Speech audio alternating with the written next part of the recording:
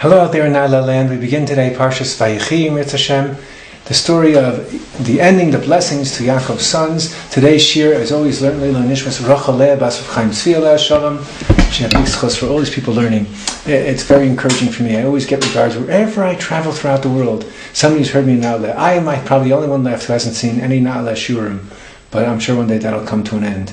But the great service that is done by the offices, and they're such modest people, we don't say by name, and headquartered in Washington Heights and in Beit Shemesh, and I probably get away with mentioning the technician here in the studio, Libby Bamser. Thank you for all the wonderful work of the Naleh people. Their design, their agenda is to bring you Torah. I hope I can have some modest role in all of this. Okay, Vayechi, first let's begin with the summary, because this is a difficult parsha to tell the story, because there's a little bit of story we'll tell in the beginning and a little bit of story we'll tell in the end. But when it comes to the blessings, I just have to ask you to look over the verses, look at Rashi, look at Sham Shafal Hirsch, but there's no story there that I can tell you.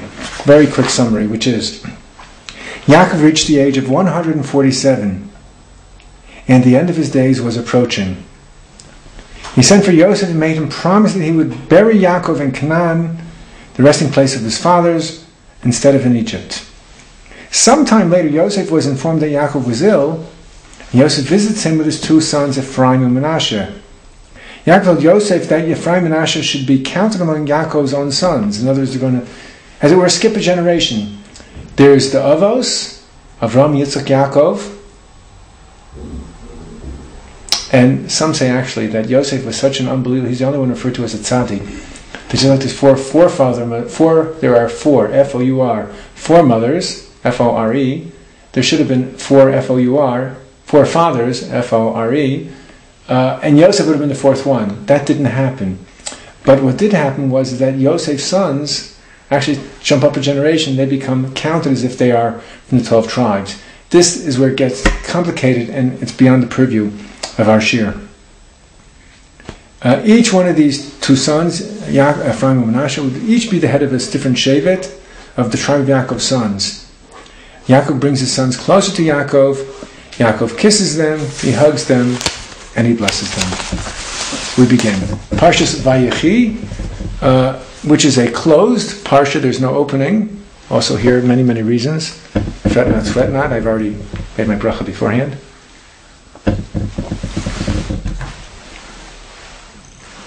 Okay, the closed section of the Torah.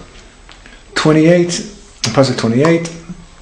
Yaakov lived in the land of Egypt 17 years, and the days of Yaakov, the years of his life, were 147 years. The time approached for Israel to die, Israel, Yisrael, Yaakov.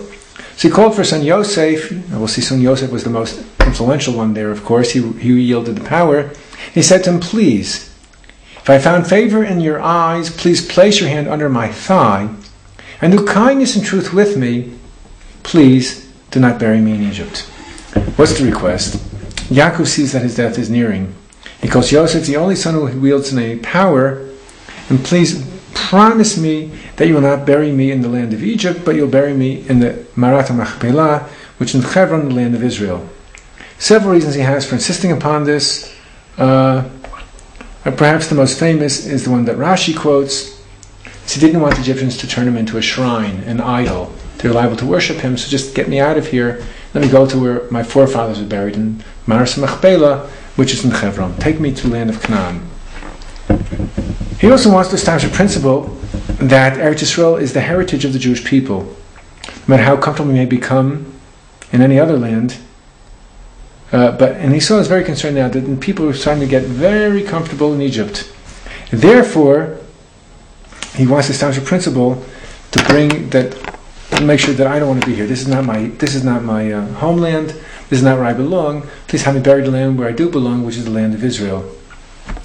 Rabbi Nachman Bullman, his father, when he came to America, he said, we've had many gullahs and many exiles, but the problem with the one in America is it's the first time people actually think they're home. Other people always understood that no matter where we go, it's time. We don't belong here. We may have it good here, but we don't belong here.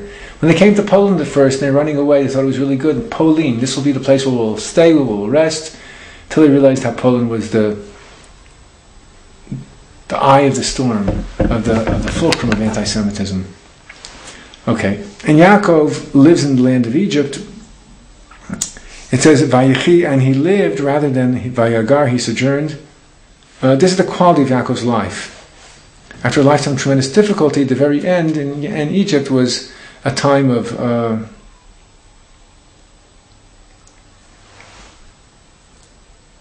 things much easier than the life before of difficulty.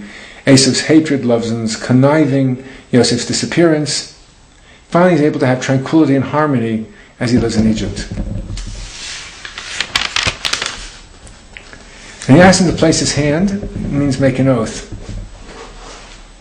In other words, Yaakov is not willing to accept an informal promise from Yosef.